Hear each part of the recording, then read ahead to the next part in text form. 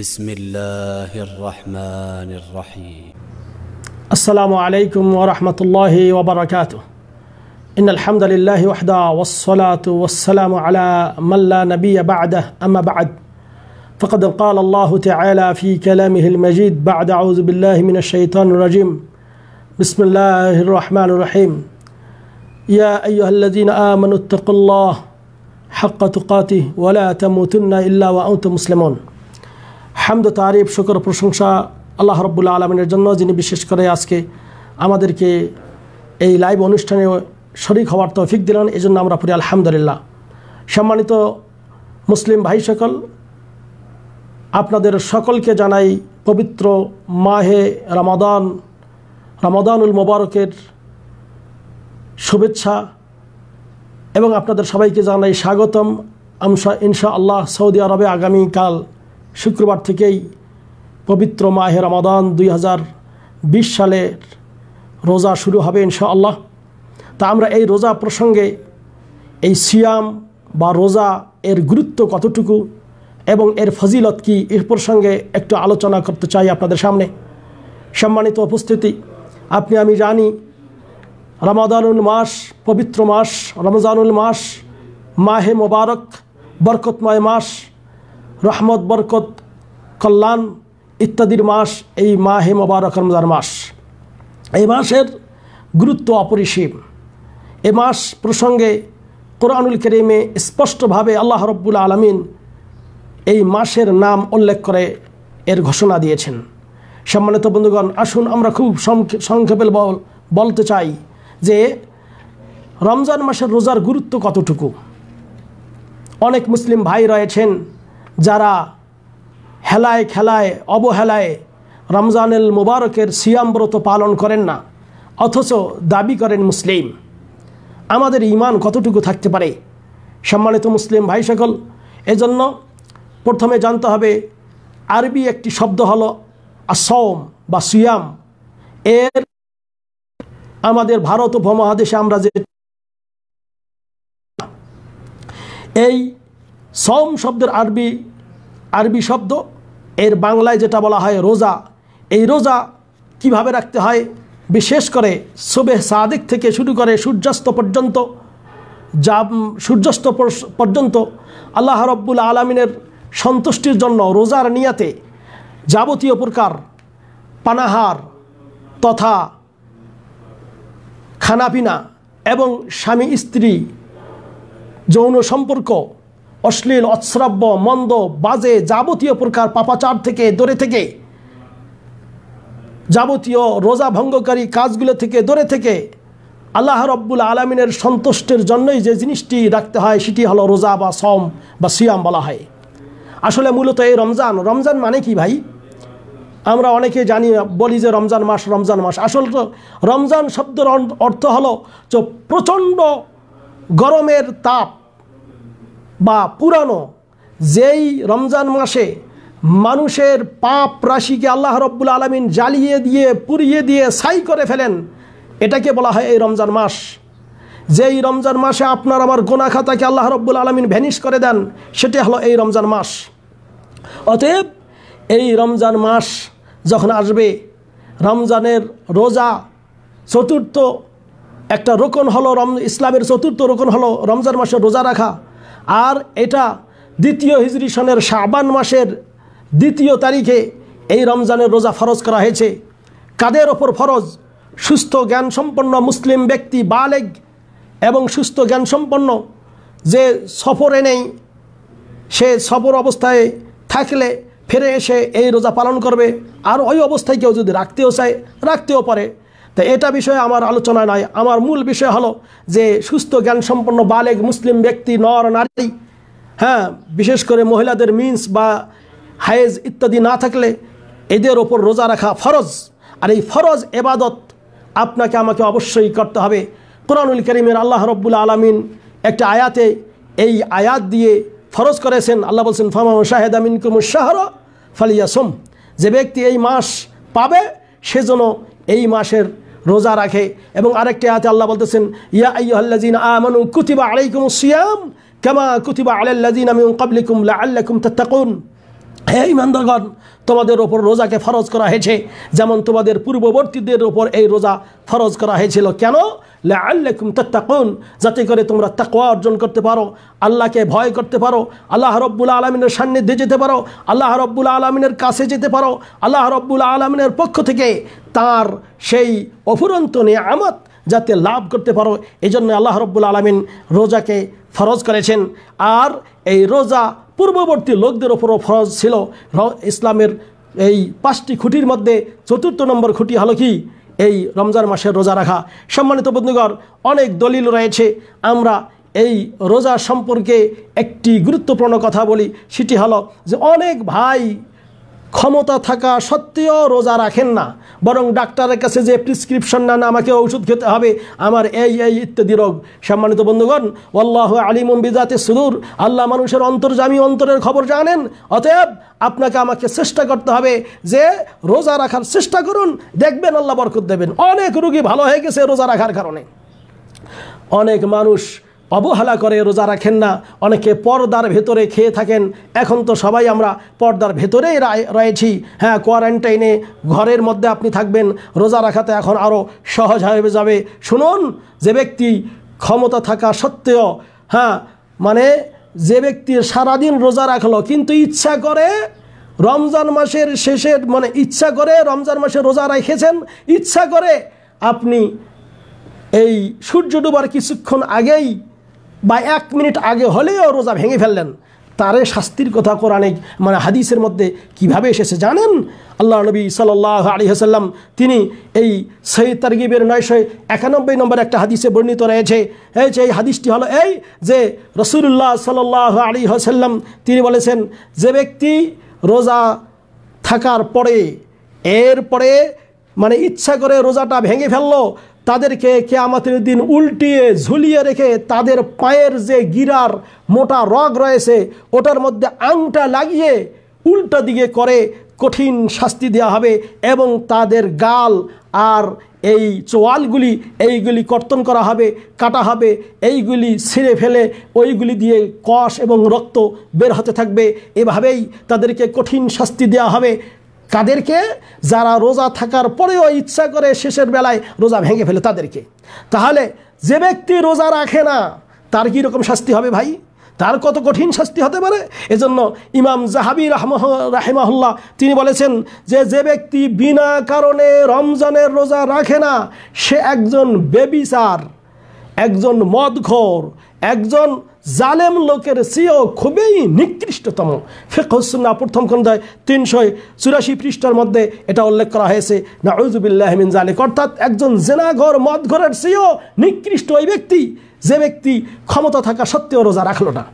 তাহলে রমজানের রোজার কত গুরুত্ব রয়েছে, কত আপনার এটাকে গুরুত্ব দেওয়া হয়েছে এটা সহজেই বোঝা যায়। সম্মানিত বন্ধুগণ, এই জন্য অনুরোধ করব সকল মুসলিম ভাইকে, আপনার ক্ষমতা থাকা সত্ত্বেও আপনি রোজা রাখবেন। তবে কেউ যদি অসুস্থ হয়ে গেছেন এই রোজা পরে রাখতে হবে, সেদিন না রাখলে, অথবা সফর করতেছেন সেদিন না রাখলে এই রমজানের পরে সে রোজা অবশ্যই রাখতে হবে। সম্মানিত বন্ধুগণ, এবার আসুন রমজানের কিছু ফজিলত আমরা উল্লেখ করি।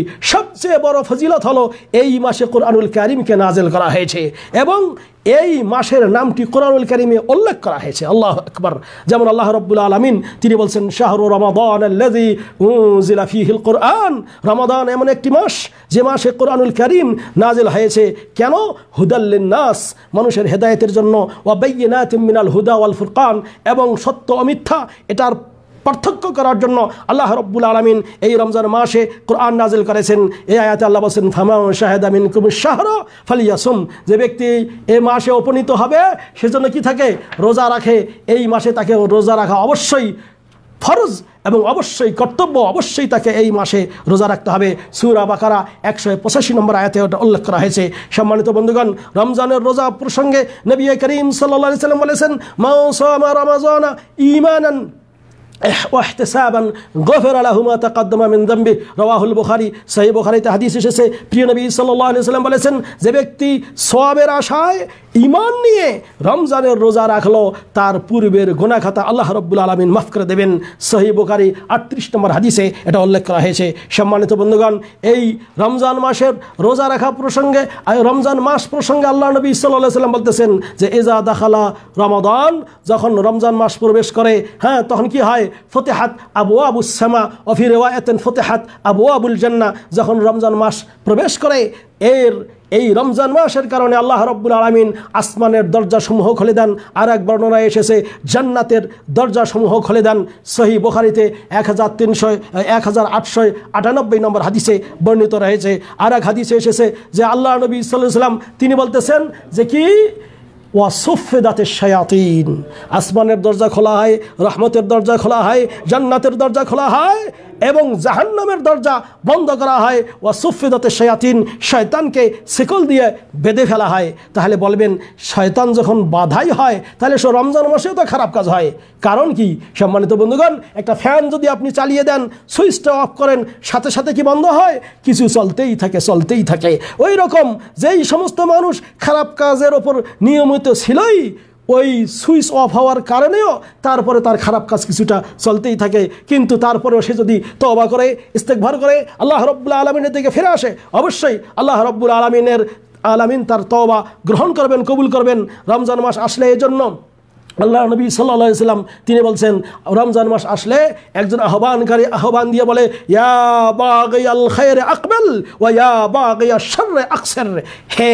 কল্যাণকামী ব্যক্তি তুমি সামনে অগ্রসর হও আর হে পাপকারী ব্যক্তি তোমার পাপ থেকে বিরত হও হ্যাঁ রাওয়াহু ইবনে মাজাহ 1642 নম্বর হাদিসে এটা উল্লেখ করা হয়েছে সম্মানিত বন্ধুগণ রমজান মাস এটা পাওয়ার পরে যে ব্যক্তি গুনাহ খাতা মাফ করে নিতে পারে না সেই হলো হতভাগা আল্লাহ নবী সাল্লাল্লাহু আলাইহি ওয়াসাল্লাম এক হাদিসে বলেছেন যে আল মাহরুম ওই ব্যক্তি বঞ্চিত মান হরমা খায়রাহা যে তার কল্যাণ রহমত থেকে বঞ্চিত হলো আর যে এর কল্যাণ রহমত লুফে নিতে পারলো সে হলো সৌভাগ্যবান আল্লাহ নবী সাল্লাল্লাহু আলাইহি ওয়াসাল্লাম এই জন্য এক হাদিসে বলেছেন যে ওই ব্যক্তি সবচেয়ে নিকৃষ্ট যে রমজান মাস পাওয়ার পরেও নিজের গুনাহ খাতা আল্লাহর কাছ থেকে মাফ করতে নিতে পারল না সেই হলো বঞ্চিত তাকে বলা হয়েছে বঞ্চিত সম্মানিত বন্ধুগণ আর এক হাদিসে এসেছে নবী করিম সাল্লাল্লাহু আলাইহি ওয়াসাল্লাম ফেরেশতার দোয়ায় তিনি আমিন আমিন বলেছেন একদা নবী সাল্লাল্লাহু আলাইহি ওয়াসাল্লাম তিনি খুতবায় ওঠাকালীন সময়ে 3 বার বললেন আমিন আমিন আমিন সাহাবায়ে কিরাম জিজ্ঞেস করলেন হে আল্লাহর নবী কেন এই কথা বললেন তিনি বললেন যে ব্যক্তি রমজানে বৃদ্ধ অবস্থায় বাবা মাকে পেল তারপরে তার সেবা যত্ন করে জান্নাতে যেতে পারলো না সে ধ্বংস হোক আল্লাহর নবী বললেন আমিন যে ব্যক্তি রমজান মাস পাওয়ার পরেও সুম্মা লাম তুগফার লাহ এরপরে তার গুনাহ খাতা মাফ করে নিতে পারলো না সে ব্যক্তিও ধ্বংস হোক আর যে ব্যক্তি আমার নাম শোনার পর আমার উপর দরুদ পড়লো না সে ব্যক্তিও মাফ হোক এই 3 ব্যক্তির ধ্বংসের কথা নবী করিম সাল্লাল্লাহু আলাইহি ওয়াসাল্লাম বলেছেন অতএব আপনার আমার কাছে গত রমাদান মাহে মোবারক রমাদান আসুন এই মাসের রোজা রেখে আপনি আমি জান্নাত যাওয়ার জন্য চেষ্টা করি কারণ এর প্রতিদান আল্লাহ রাব্বুল আলামিন নিজেই দেবেন অন্য ইবাদতগুলির প্রতিদান আল্লাহ ফেরেশতার মাধ্যমে দেবেন কিন্তু আল্লাহ নবী বলতেছেন আল্লাহ বলেন আস-সাওমু লি ওয়া আনা আজজি বিহি রোজা মানুষ একমাত্র আমার সন্তুষ্টির জন্য রাখে অতএব আমি তার বদলা দেব আমি তার পুরস্কার দেব আসুন আমরা আল্লাহর কাছ থেকে পুরস্কার নেওয়ার জন্য আমরা কি একটু অগ্রণী ভূমিকা পালন করতে পারি না অবশ্যই পারি চেষ্টা করি সম্মানিত বন্ধুগণ আল্লাহর কাছ থেকে পুরস্কার নেওয়ার জন্য আল্লাহ নবী বলতেছেন লিস-সাহিমি ফারহাতান রোজাদারের দুটি খুশির সময় আছে ফারহাতুন ইনদা ফিতরি ওয়া ফারহাতুন ইনদা লিকাই রাব্বি রোজাদার যখন আল্লাহ রাব্বুল আলামিনের সঙ্গে সাক্ষাৎ করবে তখন যেমন খুশি হবে আবার ওই রোজাদার যখন সে কি করে আল্লাহ প্রত্যেক দিন রমজান মাসে রোজা রাখে সন্ধ্যায় ইফতার করে তখন সে খুশি হয়ে যায় আল্লাহ রাব্বুল আলামিন এই খুশি তাদের দুটি খুশির সময় দিয়েছেন সহিহ বুখারীতে 1904 নম্বর হাদিসে এটা উল্লেখ করা হয়েছে সম্মানিত বন্ধুগণ রোজাদার যদি আপনি হতে পারেন আপনার জন্য পুরস্কার রয়েছে আল্লাহ রাব্বুল আলামিন এমন একটি দরজা রেখেছেন যার নাম হলো রায়্যান এই রায়্যান নামক দরজা দিয়ে আপনি কিয়ামতের দিন আল্লাহ রাব্বুল আলামিনের সেই জান্নাতে প্রবেশ করতে পারবেন আল্লাহ নবী সাল্লাল্লাহু আলাইহি ওয়াসাল্লাম তিনি বলেছেন যে এই রায়্যান নামক দরজা দিয়ে জান্নাতে প্রবেশ করবে একমাত্র রোজাদারগণ যারা এই রোজাদার হবে, তারা ওই দরজা দিয়ে যখন প্রবেশ করবে দরজা বন্ধ করা হবে, এবং ওই দরজা দিয়ে প্রবেশ করার কারণে আল্লাহ রব্বুল আলামিন তাদের আরও একটা বিনিময় রেখেছেন, সেটি হলো কি, তারা লাম ইয়াজমাউ আবাদা, আর তারা কখনো পিপাসিত হবে না। আল্লাহু আকবার। ইবনে মাজাহ 1640 নম্বর হাদিসে এটা বর্ণিত রয়েছে। সম্মানিত বন্ধুগণ, এজন্য করে আসুন আমরা এই রমজানের ফজিলত বরকত আমরা লাভ করতে পারি। আল্লাহ নবী সাল্লাল্লাহু আলাইহি সাল্লাম এমন একটি দুইটি আমলের কথা বলেছেন, যেই দুইটি আমল মানুষের জন্য সুপারিশ করবে, আর তার একটি হলো রোজা, আরেকটি হলো কোরআনুল কারীম তিলাওয়াত। সম্মানিত বন্ধুগণ, আল্লাহ নবী সাল্লাল্লাহু আলাইহি সাল্লাম এজন্য বলেছেন যে কিয়ামতের দিন দুটি আমল মানুষের জন্য সুপারিশ করবে, একটি হলো কি, আর রোজা মানে আসিয়াম।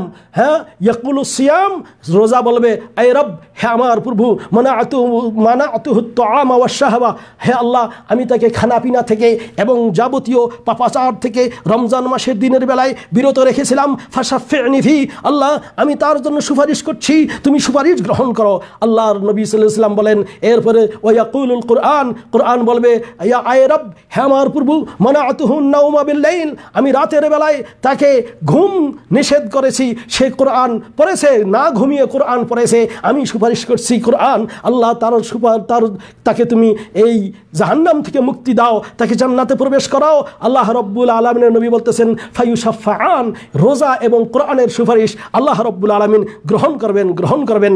সহিহ তারগিবের 969 নম্বর হাদিসে এটা বর্ণিত রয়েছে। সম্মানিত বন্ধুগণ, তাহলে আমরা কি বুঝলাম?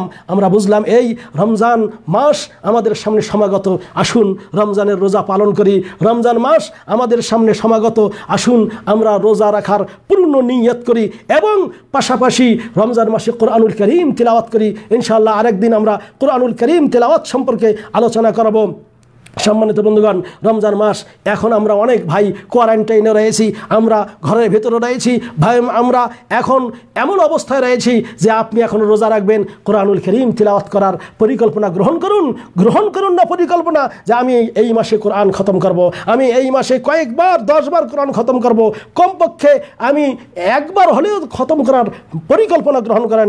ইনশাআল্লাহ দেখবেন আল্লাহ রব্বুল আলামিন রহমতের দরজা খুলে দেবে। আল্লাহ তোমার কাছে মাহে মোবারক তোমার কাছে আমরা কামনা করি, হে আল্লাহ তুমি আমাদের তোমার রহমত বরকত কল্যাণ দিয়ে আমাদেরকে ভরপুর করে দাও, আমাদের ওপর থেকে করোনা ভাইরাস নামক যাবতীয় রোগ ব্যাধি নিষ্কৃতি করে দাও, এইগুলি ভেনিশ করে দাও, আমাদেরকে নিষ্কৃতি দাও। আল্লাহ তোমার ঘরে মসজিদে যেয়ে আমাদেরকে সালাত আদায় করার তৌফিক দাও। হ্যাঁ, মসজিদে যদি আপনি যেতে না পারেন, আপনি বাসায় নিজের ছেলে মেয়েদেরকে নিয়ে তারাবির নামাজ আদায় করেন, কোনো সমস্যা নেই ইনশাআল্লাহ। তবে কয়েকজন বাড়ির লোক একসঙ্গে জড়া করে নামাজ পড়া এটাও ঠিক না।